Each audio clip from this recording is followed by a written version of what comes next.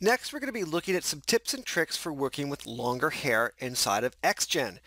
So what we want to do is we want to have a new hair description added to our character that's going to basically try to match the overall look and feel that I have in this modeled geometry. And this is going to be done using a tube groom workflow. So this gives us a very art-directable approach to generating the guides that ultimately drive our instance splines for our longer hair. So let's go ahead and select a piece of geometry, which is our character's scalp, and you'll notice that I've limited the number of faces. This is a good thing for workflow, to always try to have the least number of faces that you're going to use to generate your descriptions from. And we're going to go and create a new description for that selection, and we'll call it hair 3, and we'll put this in the folder called Sven for the collection. And it's going to be a spline for long hair, and we're going to be placing this using guides. So we'll go ahead and we'll create that. And the next thing that we need to do is we need to get some guides into our scene. So instead of using the drop guide button or add guide button, what we're going to do is we're going to go to the primitives tab inside of the primitives attributes and click the tube groom button. So this is going to give me a widget that will allow me to load in all the geometry that was modeled off to generate these tubes. Notice that this geometry is open on both ends. So it's open on this end, and it's also open on if we hit our 4 key there, you can see on the back side. So they're essentially tubes that are opened on both ends there, and they're very close to the geometry that we're trying to have the guides generated from. So what we can do is we can just go ahead and grab every piece that we want to have added in as a tube. So we'll grab these back guys too. And with that done, all we have to do is go ahead and click the button here to load the list into the tubes column. So now we can go ahead and click our test button, and it's going to give us a representation of a little X where each guide is going to get added, as well as a number here. So it's going to add guides around the outside edge of each of these tubes, and a guide down the middle of each of the tubes the way I currently have it set, or a few guides down the middle of each of the tubes where I currently have it set. So that's a little bit high as far as the guide number. I'm going to go ahead and increase this number and hit the test button one more time, and you'll see that's going to lower the overall number of guides down a little bit. So that looks pretty good to me. I'm happy with that. We'll go ahead and we'll hit the generate button.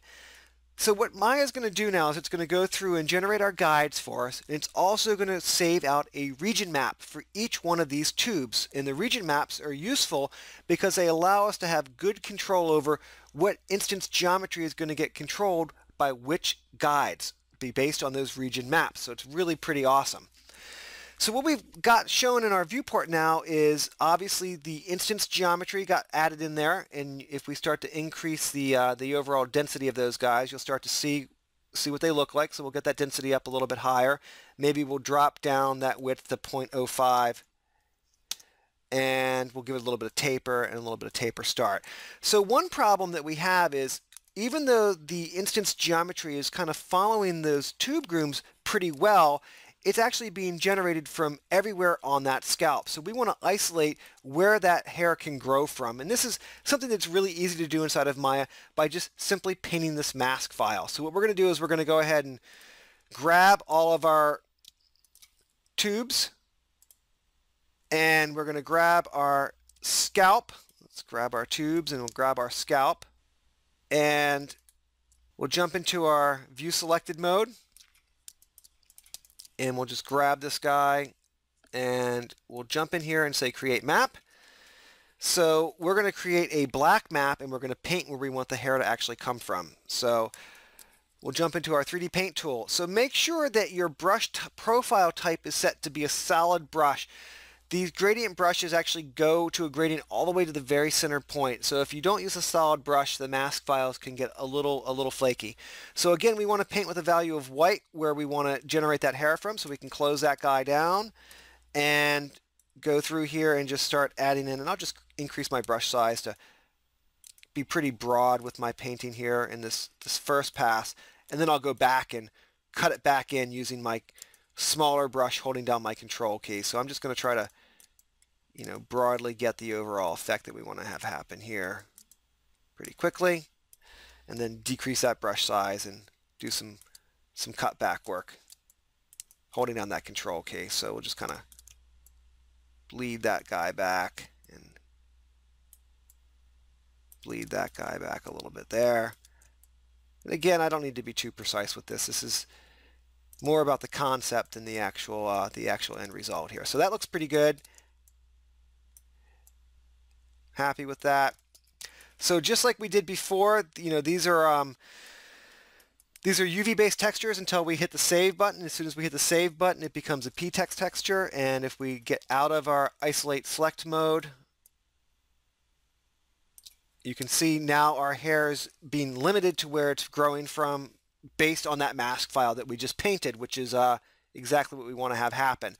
So the next thing that we're going to do is just go ahead and hide those tubes. We don't need to see those guys anymore.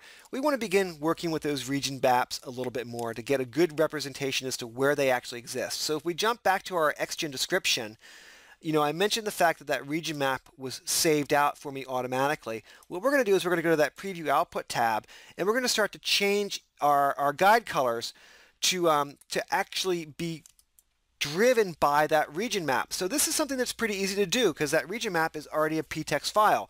So what we're going to do is we're going to say load expression. Remember I talked about the fact that everything in Maya with XGen is actually being an expression, whether it's a map or a slider or a color value. They're all made, and all the UI is made with expressions. So we have a sample expression under the UI setting for loading p-text maps. So we'll go ahead and we'll grab that guy. And you can see those guides went to black, right? Because we haven't mapped anything into that directory right now. It's kind of a blank directory. So if we just browse out to where we saved out that Sven directory, which is in this guy, Maya's already made a region map for me. I just need to load it and point this to it. So inside of Sven, in Hair 3, in Region, if we hit Select, you'll now see that each guide, based on that tube where those guides were derived from, has unique colors. So that means any hair that is in that region is going to, any primitive splines that are within that region are going to be controlled by those curves with the same color. So that's pretty cool. Now we could take this same expression that we're using to drive our guides and have that, by copying it, I just hit Control-C on that guy, also drive our primitive color. And again, I talked about this in that first example where you might have the primitive color being driven by something like a region map and the shader colors being driven by something else that the output renderer is going to use. So this is a perfect example of that. So we're going to go ahead and see, let's load this expression window up, and we'll add into that expression that we just copied and say accept. And now you can see that our hair, we're getting this nice visual representation as to which hair is going to be controlled by which guides and which hair is going to be in which region. The other thing that's kind of cool about this is if we hide that preview of that hair and we go back to our Add Guides button and I start to drag this around, you'll see that little guide sort of lagging behind my cursor, or hopefully the Camtasia is picking that up. And the guide is actually getting color changed to give me a good visual representation as to where I'm going to add in more detail, where I'm going to add another groomable spline, or where I'm going to add another guide curve that's going to basically adjust the overall effect of that hair and give me more control of it in that region. And you'll see that when I let go of that button, it adds in that new guide, and that guide interpolates between all of its neighbors. So that visual feedback and that color feedback is really quite useful when you're working with your hair inside of Maya in Viewport 2.0. So the next thing that we're going to do is we're going to go ahead and start to further modify this hair using modifiers. So a couple things about modifiers. You always want to start with broad detail and go to finer detail, whether you're dealing with clumps or noise. You want to start with broad detail and go to finer detail. And another thing that's worth mentioning is the clumping effects always happen first. After that, then things like all the other effects you can reorder, but the clumping effects are always going to be at the front of the list no matter what you do. So we're going to go ahead and work that way up and just add the clumps first anyway. So we'll go ahead and we'll grab our first clumping, and when you generate a clump, you need to specify how big that clump is going to be. How big is the clumping going to be? So the first thing you got to do is go down to your setup parameters in the setup maps. And we can use either a density value to generate this, or we can just use our guide curve. So if we hit generate, this is with a density of 1. That's how big my clumps are going to be. Obviously, if I increase the density and hit generate one more time, we'd get finer clumps. What I want to do is I want those clumps to actually be driven from the guide. So when I click that guide button, it's going to go ahead and put a clump everywhere there was a guide curve. So with that done, we can go ahead and save that out. And you can see now what we have is we have this nice clumping happening. So there's no scaling effect happening at the root, and it's scaling down to a value of 0 at the tip. Inside of the clump, there's control for noise and cut and copy effects. These are happening at the clump level. So if we go to cut and we add in a random slider or a random expression, I'll just type rand, enter 0 to 3 or 4, and hit accept. This is actually happening at the clump level. So we're cutting that down at the clump level as opposed to cutting at the individual instance spline level, which would happen if we did a cut effect outside of the clumping. So keep in mind that the effects that you see inside of clumping will behave differently than if they were individual effects layered after the clump. This happens actually to the whole clump, essentially. So the other thing that we might want to do is add a little bit of noise to this guy. So if we give it a noise, we'll put a noise value of 1 in there. We'll give it a frequency of something that's kind of low, like a value of 1. This is going to start to just break this up here a little bit. We'll add that noise to the tips of our hair. And right now, we're not seeing a lot of detail added in, and that's because there's not that many CVs on this. So we're going to increase the CVs so that we can start to capture some of that finer detail. You know, maybe put this up to something like 40. And it'll start to capture all that finer detail that we've added into this guy. So we've got this sort of noise effect happening, and we've got that clumping effect happening. Now, I don't really like the clumping scaling down to a value of 0 on that tip, so we're just going to increase that a little bit, and we'll go ahead and we'll drop this noise down a little bit. I don't want that noise to be that extreme, but I do want it to be introduced lower into the hair here. So we want to have just a little subtle wave happening in those clumps, and that little bit of scaling effect happening as they sort of scale down toward the tips, and we've got a little bit of random cutting happening here. That might be a little extreme. We'll put that to a value of 1, and we'll re-execute that guy out. So with that done, the next thing that we're going to do is we're going to go ahead and add another set of clumping. Now remember I said you always want to work from broad detail to fine detail. So this next clump that we're going to add is going to be a little bit smaller, and we're going to do some other effects with it. So we'll go ahead and we'll add another clumping effect on top. So we're kind of layering clumps on top of each other. So once we get that new clump on there, we need to go set up our maps again, like I said before. And what we're going to do is we're going to increase the density of this guy.